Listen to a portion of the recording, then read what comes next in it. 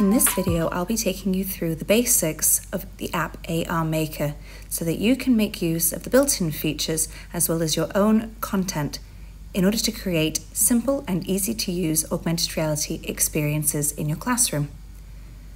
If it's your first time using AR Maker, you are likely to see an introduction like this, which takes you through several screenshots highlighting some of the different features of using AR Maker. When you're ready, go ahead and click the Start button. There are three main features when you come into the app AR Maker: Templates, My Scenes, and My Library. You will be brought to the page of Starter Templates. While these may look more geared towards primary children, they can be utilized for any content or subject area. You also have the option of being able to create your own scene, either utilizing the tools within AR Maker for 3D design or 2D design, as well as bringing in your own original content and creations. In the middle, we have the option called My Scenes. When you're working with AR Maker, you're able to save your scenes for later on. You can bring these up at any time and load them no matter where you are and carry on working. Or you can go ahead and delete them from your collection if you no longer need them.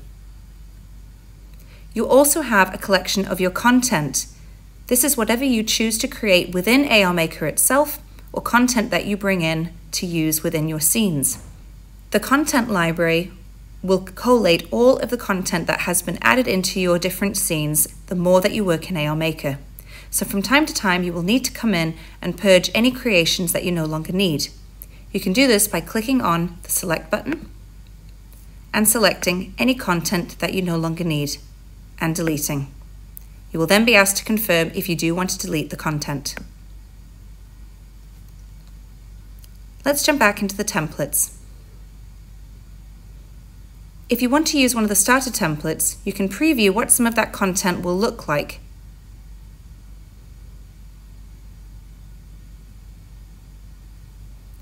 However, if you want to create your own scene, here is how we'll do it. Click the plus and then click the Start button.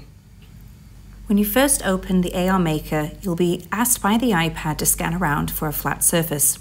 This is so the iPad can locate a place where you can start building and creating your scene. You will likely see a grid appear. The more that you move around with your iPad, the wider or larger that grid is going to get. And that grid indicates the building space that you have to create your scene. When you're satisfied with the size of your grid, tap the screen. This will then bring up a target. Your target is what you will use to move around the building space and place your different types of items to make your scene. On your left-hand side will be any of the content that you bring in to AR Maker. Let's take a look at how we do that. On the left-hand side, tap the New button. Right away, you'll be greeted with a grid and some different shapes. This is how you can go about using AR Maker's built-in features to make your own 3D shapes. Let's try one now. I've selected a sphere, and as you can see, the grid has now wrapped itself around the sphere. Let's jump back to the plane. I can make use of the built-in drawing features and decorate this plane.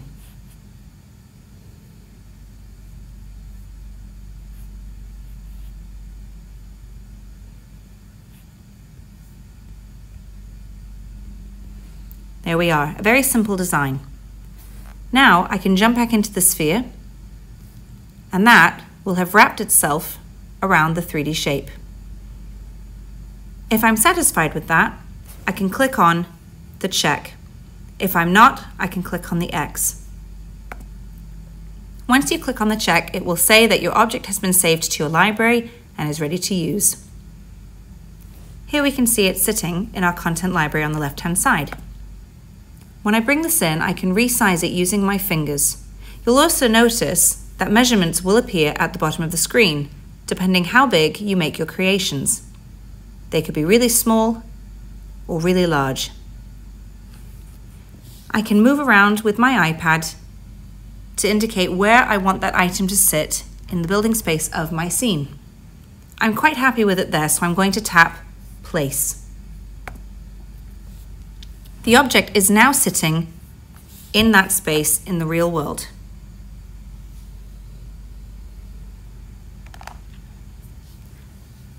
Let's go back into New and add something from our photo library. Click on the File button to bring up your photo library within your iPad. I've selected to bring in a Memoji character as part of the Memoji storytelling video, also available on my YouTube channel. As you can see, the background has changed to be black and white, meaning that this item has no background to it. I can do different things such as flipping it or resizing it, or if I'm not happy with it, I could just get rid of it and go back into my photo library, but I'm satisfied with that. So let's click the check. Here we can preview it and check again. And now we have that character sitting right there.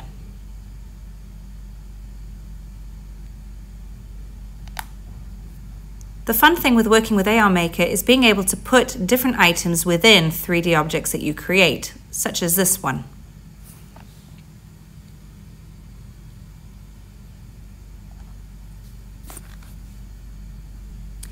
Another great feature of AR Maker is being able to add animations. As you can see, my Memoji character is sitting inside that sphere that I made before.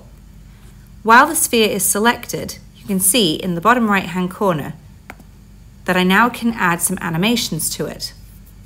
I can make the sphere blink, pulse, spin, left or right, spin clockwise or counterclockwise, vibrate, move,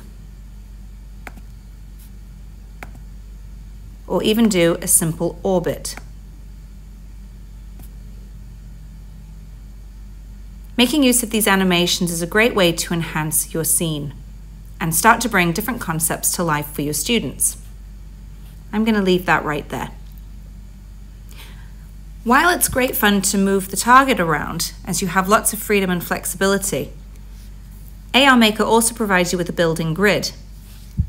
As you will notice, the target will move with almost magnetic precision around the grid, not only on the horizontal plane, but also on the vertical, if I choose to put things above the floor of my scene. As I mentioned earlier in the video, your content library, which you previewed in the opening screen under My Library, will just keep adding more and more and more content every time that you create something new. So this is why it is so important to keep that library clean and tidied up. But let's go ahead and build a scene now with some additional content I've added from earlier projects.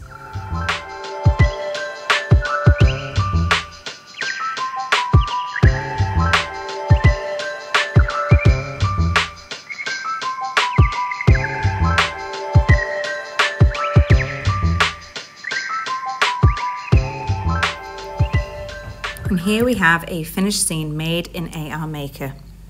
I can easily make use of the iPad's screen recording feature or the built-in screenshot tool from AR Maker in order to document and share my project with others. At the moment, there is no export option for scenes that you create in AR Maker, but I am hopeful that in the future the developers will make this available. I don't like to use the built-in screen recording tool as part of AR Maker's collection. I prefer to use the one on the iPad, and this is owing to having a smoother video finish rather than it being a bit buffering in appearance. Once you're finished with your scene and you've put all your content where you'd like it to be, you then need to decide what are you going to do with it. Using the More option, we can reset and start again, we can quit and go back to the main screen, or we can save our scene for later. Let's do that now.